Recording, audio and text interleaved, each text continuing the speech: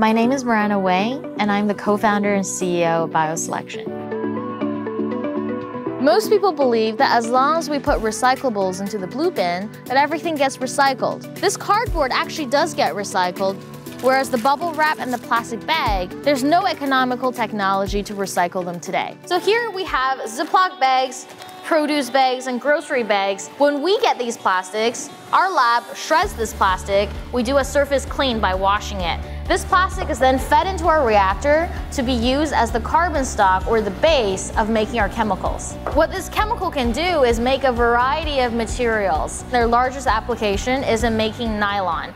Winning the Young Champions of the Earth Award means getting on the radar of environmental leaders from around the world so that we can bring our technology to places that really need it. We can solve this plastic problem and bring everybody on board to work toward that better future.